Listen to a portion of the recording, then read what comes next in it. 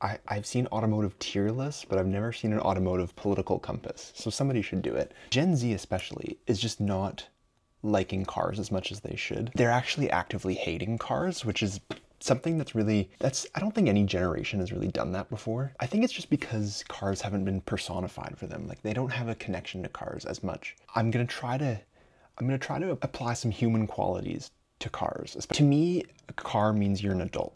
The fact that Gen Z isn't really as into cars, that's like a failure to launch to me. That is like not everybody can afford a car, so it's considered like a wealthy thing. But I think we're getting to the point where now transit is considered to be like a wealthy thing. And cars are actually being relegated to the lower end of the economic scale. And it's because people live in them now. Like poor people live in their cars, right? It's the only asset we can really afford anymore. I've laid down a base of cars in the Overton window here that I think people will be familiar with. Representing social democracy or democratic socialism, whatever, is this Volvo 200. Boxy Swedish brick. It comes from a socially democratic country. Every person in a Subaru seems to take it upon themselves to police the speed limits. So that's why I have to put it in that position there. The Ford Taurus. This is like the everyman kind of car back in the 80s. They don't make these anymore, but this was at a time, this was a very popular car. And it was very like futuristic back in the day. This was almost like the Tesla Model 3 of the 80s. Old Mercedes are normally driven by autistic men. And autistic men are pretty based. So I'm gonna put it there. This is a Russian Lada. This was made in the Soviet Union. This was a car that they kept the same for 40 or 50 years. You had to be able to both drive this car drunk and fix it drunk. So it was very rudimentary, very simple. I had to wait like 10 years to get one because it had to be at the fair for everybody, right? They sold them in Canada for a bit, but all of them actually got repatriated to Russia. This Chevy Cruze, this is a car that is exclusively driven by teenage incels. Particularly in the Midwest, it seems really popular. I guess it's an American car. I don't know why your parents always picked a Chevy Cruze, but they seem to a lot. People get an idea of where I think an automated light rapid transit system lands on here.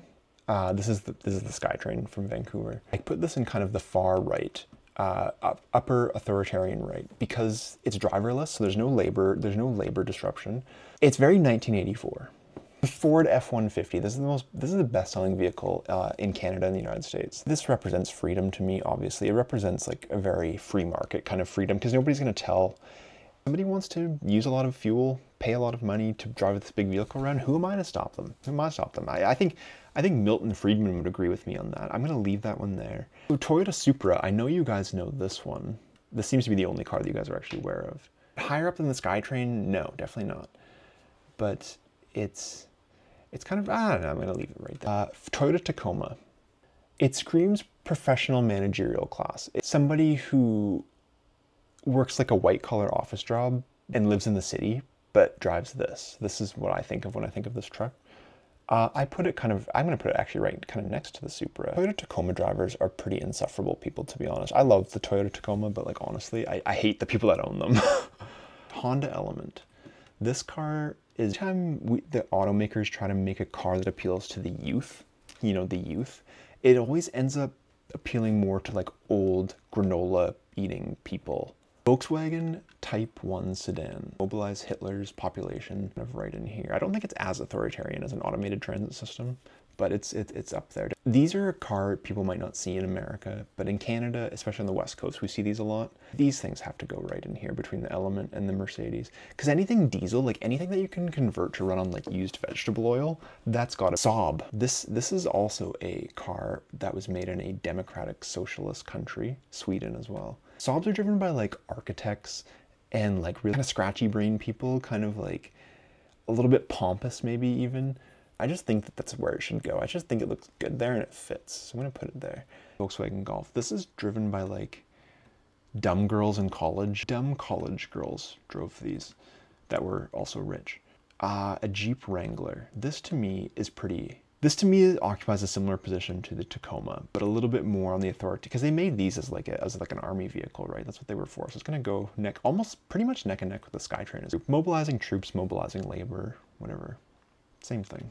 This is what Father McCullough drove. This is what, when I asked JJ what car his dad specifically drove when he was a kid, this is the car that he said. It's a Renault Le Car. It's a French car. They didn't make it for very long, but it's quite strange. So I have to imagine that whoever created JJ, Cutlass Sierra, I put this in here for fun. This is just very, very generic 80s car. It's freedom to choose because they made this car in like Pontiac, Buick, Oldsmobile, Chevy. You could get whatever one you wanted. There's the same car. It's the same car. It really just depends on what sign you want on the front.